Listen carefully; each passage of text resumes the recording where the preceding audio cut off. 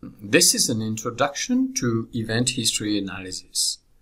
We will first discuss the advantage of using longitudinal versus cross-sectional analysis.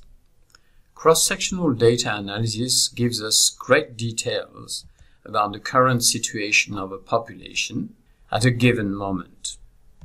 In particular, it is possible to relate individual characteristics to each other.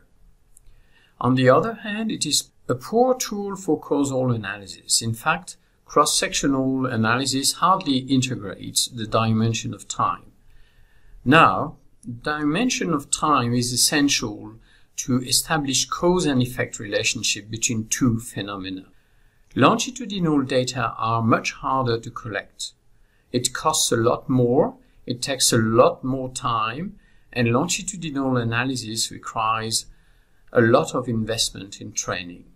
But longitudinal data analysis integrates the dimension of time, which is an essential dimension for causal analysis.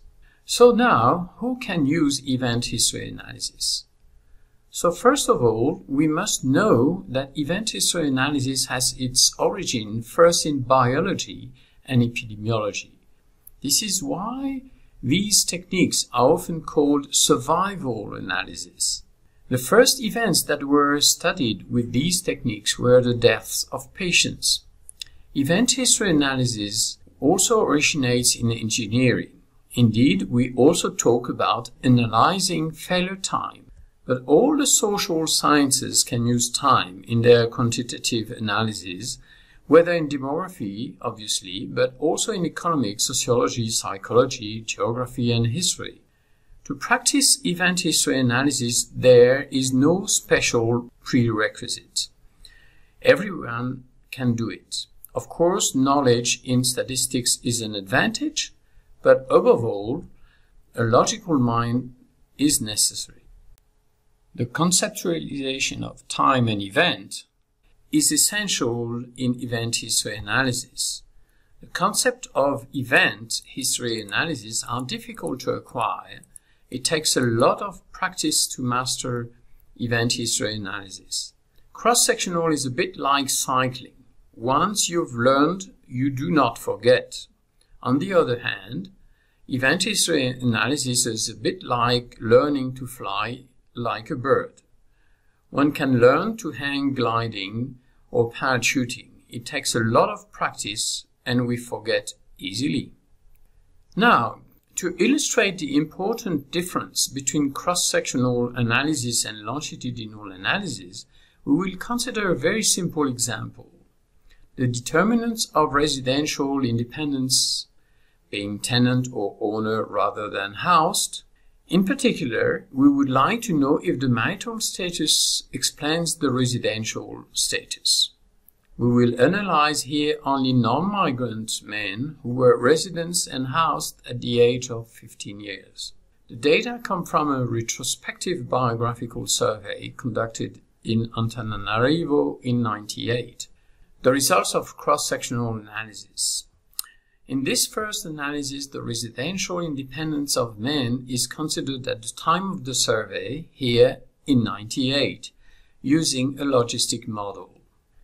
The dependent variable, loc proprio, shows that 360 out of 623 men were renters or owners at the time of the survey.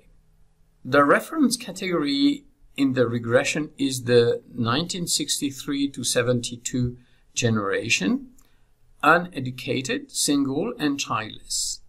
Based on these results, and without going into details, the one who would only get cross-sectional data would conclude that the older generation is more likely to leave housed status, that the instruction has no effect on this chance, and that it is the fact of being or having been in union that mainly explains the current residential status of a tenant or owner.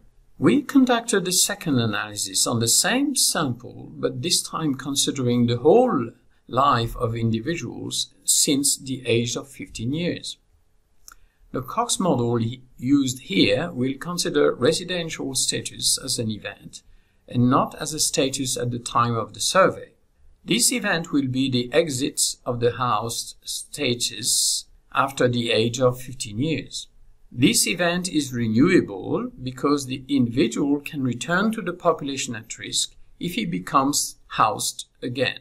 The dependent variables are the same as in the logit model, as are the reference categories. The results of the Cox model lead to conclusions different from those of the logit model.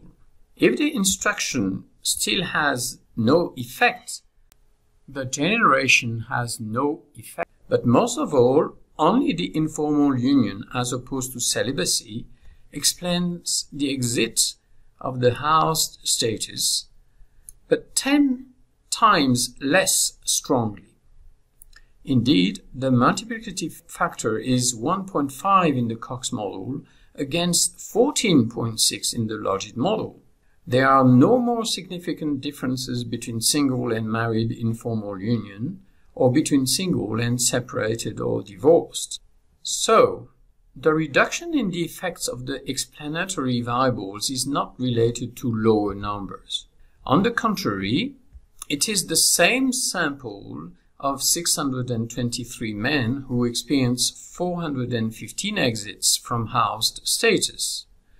In addition, this sample is multiplied by the number of years lived, a total of 9,300 person years. The difference in outcome for marital status in both models is due to the fact that the current marital status does not say anything about the anteriority of marital status in relation to residency status. In other words, the change in marital status may have occurred after the residential change, which the logit model cannot capture using cross-sectional data. Thus, analyzing the determinants of event is very different from analyzing the statuses resulting from these events. The independent variables, even if they appear with the same modalities in the two models, are of different nature. Generation is a fixed variable that is defined at birth, while the others are time-dependent variables in the Cox model. The level of education could have changed between the beginning of observation at age 15 and residential change. The same holds for marital status. Although the generation is a fixed variable, its effect is not the same in both models because the generation acts throughout the life of the individual since the age of 15 for the Cox model, but only at the survey date for the logit model. The causal diagrams are therefore different in the two models. For the cross-sectional model, the dependent variable is a status at a fixed time, and the vertical arrows indicate that the relationships with the independent variables do not take time into account. On the contrary, for the longitudinal model, the dependent variable is a change of status, and the horizontal arrows indicate that the relationships take time into account. Some independent variables also vary with time, which is indicated by TVC, which means time varying covariate.